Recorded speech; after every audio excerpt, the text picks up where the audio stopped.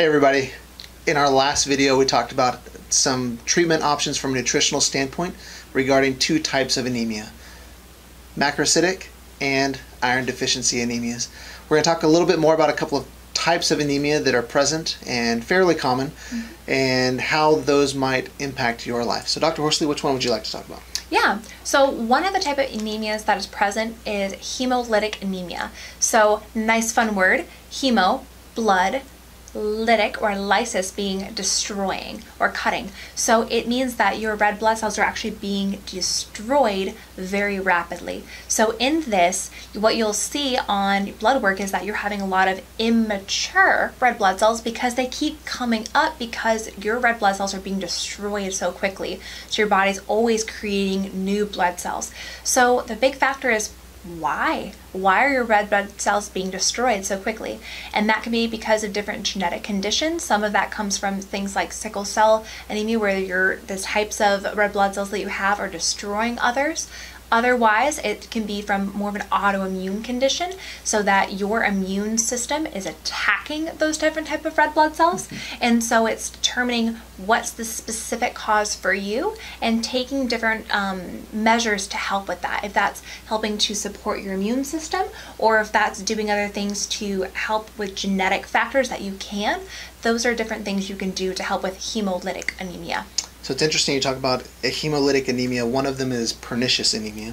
So in pernicious anemia, individuals don't create intrinsic factor in the gut, which means they cannot cleave or separate certain B vitamins from the foods that they eat. From a nutritional standpoint, there's a company called Standard Process who makes a product called Zypan, and Zypan has intrinsic factor in it. And I'm sure there are a bunch of other companies that have intrinsic factor supplements, but in a situation of someone like hemolytic anemia, it's not a replacement of the B vitamin or the iron that they're missing. We might support that individual with hemolytic anemia by giving them more intrinsic factor in their diet as a pill, just to help their body to separate those B vitamins out a little bit more efficiently, so that their anemic, their breaking down of those red blood cells doesn't contribute to their anemia as much.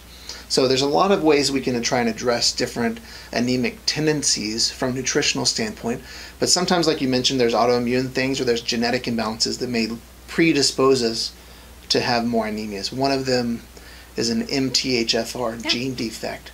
MTHFR, some people may have heard of, stands for methyl tetrahydrofolate reductase, which is a word about this long if you choose to Google it.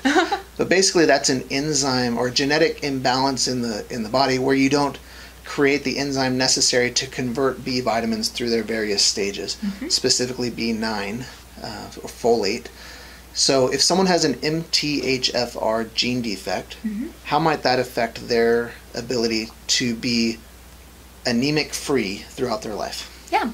So if you have an MTHFR defect, then you're not going to be able to convert different B9, B12 around in this pathway. And so what that's also going to do is going to increase or potentially increase your homocysteine, which is an inflammatory marker. So that is going to continue to increase that side of inflammation in your body, which is going to further increase those different anemic symptoms that you're having, as well as it can be a factor in creating more of those macrocytic anemias, because you're having an imbalance in your B vitamin production and your ability to continue to make that. Because to have active B vitamins, you need that methylation factor. And so if you're not able to do it effectively because of genetics, that's going to put a burden on your liver. And this will then have other symptoms related to your liver, which can then create all this cascade of other symptoms that you're having for detoxification issues, as well as other sides of fatigue issues and things like that, because it just burdens your other parts of your system as well. So therefore, if someone has an MTHFR gene defect, they eat a bunch of B vitamins, their liver doesn't convert them like they're supposed to, their red blood cells don't get the raw nutrients or the building blocks to be made appropriately, the anemia sets in, their liver's already gummed up. Another chemical that you mentioned called homocysteine increases the inflammation level in the body, and things just spiral out of control from there. All because of a genetic factor that no one had any control over, even if they eat the healthiest diet they can. It's just a gene that doesn't work, that's common to find imbalances within the population, that because of that gene imbalance, now they can be setting themselves up for an anemic problem, Correct. as well as a variety of other symptoms. Just because these building blocks aren't able to go through the pathways like they're supposed to.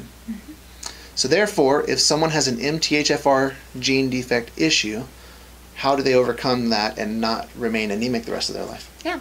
So one of the best ways to help if you have that gene defect is to help by giving supplements that have those methylated B vitamins.